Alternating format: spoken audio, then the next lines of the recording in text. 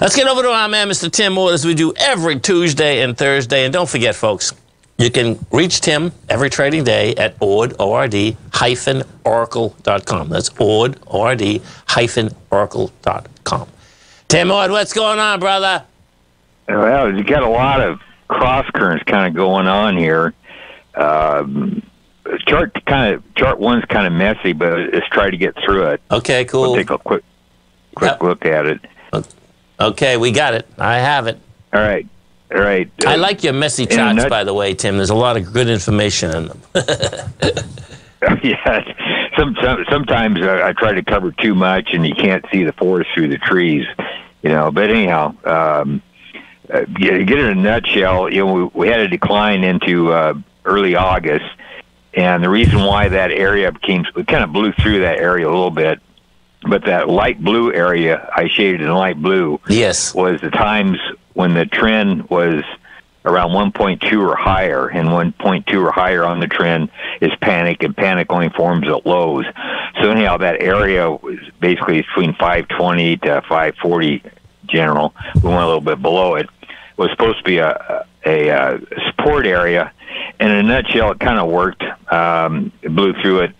Actually, 2 days is all. But anyhow, I did find support in that region, I'll put it that way. Yes. And the market rallied up, and it was up like 8 days in a row. That predicts the market will be higher within 5 days. I don't know, big percentage of the time, like 90% of the time. Well, yesterday we did close at a new high, barely. But if you notice, the SPs made higher, not counting today, but the SPs made higher, or anyhow, went higher from Monday. Yes. Monday, Tuesday, Wednesday. And if you notice, you go down to the bottom window, which is the SPX ratio. Okay. It actually, it went down. Look at that thing, huh? Wow. I love this ratio, Tim. This ratio is something else, man. It really picks things up. Holy cow. Yeah. And actually, I wanted to tell you, too, we got a buy signal on August 5th, which is basically the day of the low. The reason why I kept that position, because the VIX every day made a lower low. And the VIX kind of leads which is second window up from the bottom. I see. And, okay, I see that. Yeah. Okay. If you kind of blow it, it's kind of hard to see there because the VIX just totally blew out at August 5th. It went up so high. It kind of made everything kind of unreadable. But I watch the VIX every day. As long as the VIX closed at a new short-term low and the SP closed at a short-term high, I kept that position. Nice. And so the reason why there was a gap around 540, went into that gap on lighter volume. And so, okay, that's a bearish sign, but the VIX made a lower low that day. So I kept, even though we went through that gap on a lighter volume, I kept that because the VIX made a lower low. So anyhow, the VIX has a lot of information, but if you notice, you can't quite see it, but the next window up, the second window up from the bottom is the VIX. And the VIX has started to go up as the SPs were going up, and that's a bearish sign. And one of the reasons kind of kept out of that position. So right now you got the market kind of turning around here. We did test the gap off the July high. And if you compare the volume, you can, which is I tried to do here, that purple area. Okay, I see it. Yeah. Yeah. If you go down to the volume and compare the volume where it happened, where that gap formed off the July high, which is that purple area. Okay. Yes. Shaded area. And you compare that volume to when we got into the gap, you can see it's a little bit lighter. And that's the reason why that gap had resistance. Yes. And the VIX started to go up, too. So that was quite a bit of reason. Well, you know what's amazing, Tim? That one trade, and folks, okay, if you're watching Tiger TV, I got to put this over here, man, because I'm telling you, man, I said this Tuesday, but I got to reiterate this because, check this out, folks, okay? What Tim's talking about. Okay, so here's the fear. Okay, the fear was generated on the 5th. That's when Tim got his buy signal. Okay, and I'll just use the closing price. Closing price is 517. Okay, well the bottom line is that he got out 2 days ago, which is 557. I mean, you talk about that could be one trade for the whole year, Tim. I mean, Congratulations. Yeah, I mean, it's amazing. Yeah, that's pretty good. Yeah, actually, what really increased my, I don't know, what gave me more confidence to stay in the trades I do is because of the VIX. Right. The VIX on a daily basis really puts a lot of information on the trades you go in. Like I said, I got long on the 5th. Yeah. The only reason why I kept that position because the VIX kept going down. Right. And finally it started to go up, and I'm thinking, okay, we're getting close to a high here. So, that was a really it takes a little bit of, I don't know, I guess you have to play with it for a while to figure out what the key is, but it does give a lot of information. So I can see that. You know what happens too visually, Tim? It's amazing. I mean, if you saw this, when you're taking a look at this, folks, if you see what visually that the SPY/VIX ratio, man, I mean that's pretty intense in itself. Do you know what I'm saying? Because visually, when that turns, you can really see it. It's like, whoa, man. Yeah. Okay. Yeah. Yeah. I'm visual. Yes. I can't comprehend anything in writing, but put it on a picture. I can make sense out of it. And you're cooking. So, I like it. That's right. Yeah. So technical analysis, as long as I can see what's going on, I can make my conclusions a lot better than actually reading it out of a book. But anyhow, we don't have a lot of time here. But flip to chart 2. Okay, we're here. In a nutshell, I think. If you look back in August 2020, which is that possible scenario I got there on the bottom window. Yes, I see that. Yep. I got it squared out. Got it squared, yep. I bet before this thing's all over, that's what it's going to look like. Right. Just because we got a lot of similarities. I forget what they all were, but there's several different similarities between August of 2020 and August of 2024. We pretty much had to hear the music. That's all right. So. Just stay right there. Folks, we'll be coming right back. Tim Ord, Tom O'Brien. Don't forget, you can hold the Tim every trading day at Ord, ord-oracle.com. We have the Dow trading down 236. NASDAQ's off 285. S&Ps are down 51. Tim and I are coming right back, folks. Welcome back, folks. Tim Ord, Tom O'Brien. We do appreciate you growling and prowling with us out here. We have the Dow off 206, NASDAQ down 288, S&P's off 49. And if you are trading those NQs, the NQs just broke that low and broke them with volume, whereas the E-minis didn't, folks, okay? So this is going to get interesting watching this close out here because we blew through that low, and now we get another high-volume low.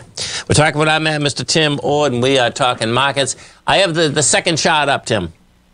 Yeah, so anyhow, I'm thinking what's going to happen is, we had the zig down to the August 5th low, then we had a rally up that retraced almost 100% of the previous decline. Yes. Which is similar to what happened back there. Then now I think, in general, we're going to go back down again. So if we flip to chart 1. Okay. Here's probably, gaps are like tops. Right. If you hit a gap on lighter volume, it's going to be resistance, and if you go down into a gap, you do so on actually has to be 10% or lighter volume. It's going to be support. So I'm thinking, there's a gap down around 540, which I got scenario down to there, but I think we're actually going to go all the way back down to 520, hit that gap down there. And, time will tell. Do I got a real clear signal here? Not really. But, market, a lot of times markets, tops are, put it this way, a little bit harder than bottoms. Bottoms, they blow out. All right. Everybody's scared and how bad it is. And you just try to pick the worst scenario you can find in the market and buy it. That's right. Yeah. And you close your eyes and go have a beer somewhere. Yeah, but exactly. On tops, they go down. Sometimes they come back at you, try to knock you out, or whatever. And so I don't know. Well, this will be quite a consolidation. I mean, I'm with you, 8,000%, man. This high volume low wants to get tested. What a consolidation this would be, though, man. Folks, this would be like a trader's paradise if the consolidation in the SPY is like from 565 to 520. I mean, seriously, right? That'd be so sweet. Yeah, we'll have to wait and see, but we'll be talking in maybe a month from now. Basically 520, so we'll have to see. All right, but anyhow, usually a lot of times gaps get filled, and so if they form, you kind of watch them, mark them, and and a lot of times they come back to them. So we'll see. But we got a lot of panic in that region. Yes. So because that's that blue area. And another thing, on your previous show on Tuesday, we talked about the Zwag breast thrust indicator. That's right. Which did get triggered on actually went from August 5th to August 19th. Right. That was 10 trading days, and that was triggered, went from 0.4 to 0.62, I think it was. Yes, it was. So sometimes you get the market stalls, sometimes it kind of keeps chugging higher, but that Zwag breast thrust indicator only comes in bull markets. So this is not a start of a big decline. And also, when you got the RSI hitting 80 on a daily, it's never the final high either. So, but they can, come up like consolidations like it did back in 2020 in the August period. So, and what's so cool here, folks, is that because we get that, well, as Tim's teaching us, you get the fear that's taking place. The fear is down basically at the 420 area. Now, it's going to be so cool this time, Tim. 520. I'm sorry, what? 520, yeah, 520. Yeah, 520, you're right. What's so cool is that we already know what the volume is down there, folks, okay? So it'd be so cool if you get the panic again, but then we get lighter volume. When you put that together, that would be the buy again. And then you don't know where the sell would come because of the Zwag indicator, which would be so cool, Tim. Do you know what I'm saying? Because it's like, okay, it comes down to test it. Just that in itself would be like, okay, this is pretty cool, but you very well could really catch a low. You know what I'm saying? We don't know that yet, folks, okay? But I'm just trying to set that up so that different things that Tim uses, which is so cool, is that you could use what has happened in the past to check your work as it's coming into those areas again, which is huge, huge. Yeah. Yeah. Yeah. So I'm thinking, that if we go back to chart 2 again, that possible scenario. See, all that did was the market didn't retrace, Fibonacci-wise, 0. If you look at that trading range where I got it boxed in red. Yes. Red square. Fibonacci, it didn't retrace anything. And if you look at our current chart, I guess you can't quite see, but this sideways move that's been going on since June, we rallied up, came back down, rallied back up. We're building a sideways trading range here. Right. And it's probably going to be the halfway point of the next move up when it, finishes. Yes. So actually, let's go to chart, because I got a monthly chart. You can see a little bit better. Okay. Yeah, flip to chart 3. I have it. So what I'm saying is that this trading, if you look at where we currently are, this is a monthly chart. And, I got a line that's support around, looks like about 520. I don't know. It's hard to see. Maybe 530. And I drew a trend line off the previous highs back in April, May, I see it. June, yes, I see it. Thing there, those tops. So we went down and hit it. Maybe we come back down again. But Fibonacci-wise, that's just a shallow retracement. Right. Compared to the, you take off, you start Fibonacci, the October low of last year, you pretty much had an impulse wave straight up. So you start with a Fibonacci level at that level to the high we had here currently, and you do a Fibonacci retracement, you're looking, 25% retracement maybe, eyeballing it, and so that's a shallow retracement. And if the market can't go, even pull back a decent amount, this area we're screwing around with right now, in my opinion, could be the halfway point of the next move up. Right. So if that proves to be true, we'll have to wait and see. But pretty cool on a bigger time frame. It looks really good. We're getting into a seasonality period. It's not real favorable for the market. A lot of times you get chopped back and forth. September, October. That's the reason why I think there's a good chance we pull back over the next 30, 50 days, whatever, or next month or so. Just because this is ideal time if you're going to consolidate. Seasonality-wise, this is a perfect time to do it. Yes. Then we build strength because we're going to build probably more trend readings above 1.2 if we do get the pullback, building strength for the next rally up. So we'll have to see if that. And more than likely come in right into that same range again where the trend went up the last time and the time before that. Right.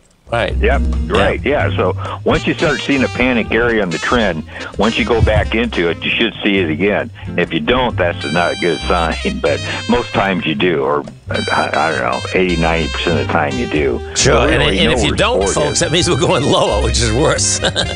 Stay right there. Tim and I come right back, folks. We have the Dow down 197, Nasdaq's off 292, S&Ps are off 48. We'll come right back.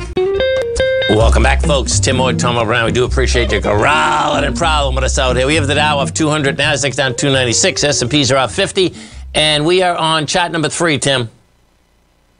The thing I want to point out is the bottom window is that SPX VIX ratio. Yes. If you notice, last month we made a higher high. Yep. And the compared to the previous month, so that would be June to July. If you notice, that ratio went down. Yes. So that it just kind of reinforces the indicator. That was on the monthly time frame. So anyhow, let's move on. Okay. Chart 4. Yes, I have it. Yeah, actually, I didn't know we had this on here. But anyhow, chart 4 is that Zwag breast thrust indicator. It's kind of a repeat. The Zwag breast thrust indicator only shows up in bull markets. You won't find them in bear markets. So if the market's going down and you don't see a Zwag breast thrust indicator, triggering, it's going to go down more. But I've labeled over the last couple of years where they were, and again, we had one off the August 5th up to the August 19th. We had a Zwag breast indicator got triggered. So we're in a bull market. What's going to happen in a bad seasonality period? We'll have to wait and see. But I'm betting on a pullback here. But I haven't bet real money on it yet, so I'm kind of waiting. So, but my analysis, I think it's going to look like August of 2020. No, and I can see that. And what happens on a longer-term basis, folks, that doesn't even look like a pullback, which is amazing. But I remember that, I can see that happening, right? It's because it makes sense. Consolidate a bit, market gets stronger, right? Bottom line, and then, flips everyone out and decides to take another leg up. I love it. Right. Yeah, so anyhow, if it does pull back, which I think it will, that trend, the 10-day trend, right now I think we're right around 0.9 or 0.89 yes. 10-day trend, which is not ideal. It can still go up, but, you like to see that up around 1 point higher, actually, if you can get it up, a 10-day trend up around 2.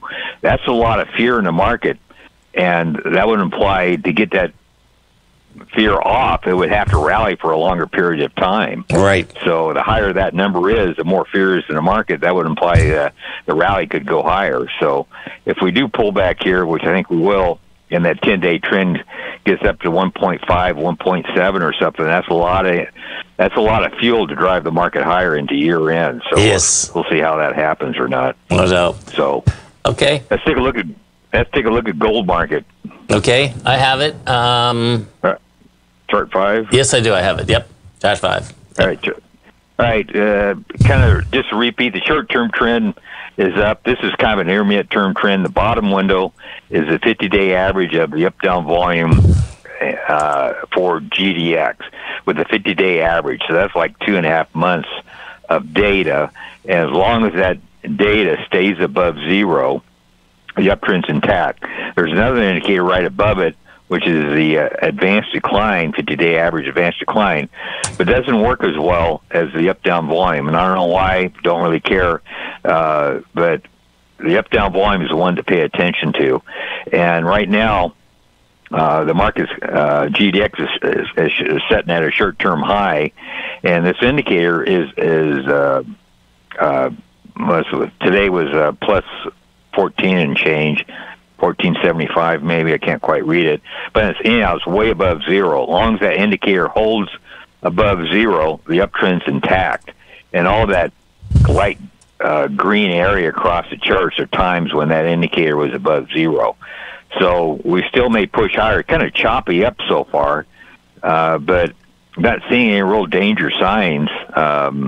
I marked on the top window there. I think there was a head and shoulders bottom that formed. Yes, I can see that. I can see the head and shoulders. FU has them marked. It's pretty cool too, Tim.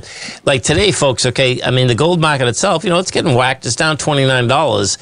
Now it has lighter volume that's going into, but it did fail to hold those last 4 tops that we saw. So it's pretty cool that the GDX is holding up, because the GDX actually is going to have light volume today, much lighter than it had basically, on the way up. And it rejected lower price. It rejected 38.54.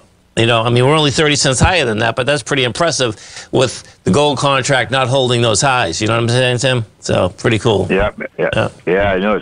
Actually, let's look at the short term for exactly what you're talking about. Okay. So you're talking about volume, which is really good. This is the top window's GDX, which is basically matching this high of mid-July there. Yes. And if you notice that next window down is a cumulative up-down volume. So right. It's not a 50-day average; it's a cumulative daily volume. Yes. And it blew through that previous high of mid-July. Right. So now you got volume showing bullish signs, doing an analysis of up-down volume or volume compared to up days, down days. Now you got up-down volume compared to what's happening. So there's really no divergences going on. Right. If you look back in December of 2023, that's that pink area I got shown there. Yes, I see that. Yep. Top one was GDX. GDX was making higher highs. Next window down was that up-down volume made lower highs. And my point is, we got the opposite of that. We're matching the previous highs of mid-July, and that up-down volume is making way higher highs, showing there's right. volume is way outpacing down volume. So to me, that's a bullish divergence, I guess. And ultimately, I think we're going to keep going higher. Yes. So not really showing any short-term signs of kind of exhaustion, even on the short term. So okay. Yeah, it looks good. And then I have the last shot up. Yeah, last chart. This is you always got to watch the bigger view. Right. The bigger view rolls a intermediate view, and the intermediate view rolls a short term view. Yes. But you got to have the big view on your sides. And back in January 2021, the top window, which is a monthly cumulative up down volume. That's all it is. It's cumulative, and I put a Bollinger Band with it. Gave a sell signal back in January of 2021. Stayed on a sell signal until May of this year. Gave a buy signal, and it's a clear buy signal. We're up. The monthly charts are definitely in an uptrend. You can have some consolidations, but it shouldn't be anything significant. Other than right. Choppiness, whatever. Yeah, right. Yeah, well, it shouldn't be any tops. I guess. If you just took this chart and traded the monthly chart, you'd do very well over the long term. But we're still gaining ground. This monthly chart, from month to month, since basically May 31st, has basically stayed up, and we're keep making monthly higher highs. And the bottom window is the cumulative advanced decline of the advanced decline, not the up-down volume, but it also is matching higher highs as the up-down volume is matching higher highs. So because this thing's been going. It's been going for 6 months now. I mean, I just went back 6 months in the GDX. It was $25.67. Yeah, pretty cool, man. 25 to 38, man. Yeah. I wonder how high we're going to go. But I'm thinking this is going to be like 2000. So we'll have to wait and see. We'll talk a year from now. So yeah, I hope we're talking in the Four Seasons, Tim. Yeah. So. Tim, you have a great weekend, a safe weekend. Of course, we look forward to speaking to you next Tuesday. All right, love you guys. Love you. Thanks, man. Have a great one. Have a safe one. Stay right there, folks. Come right back.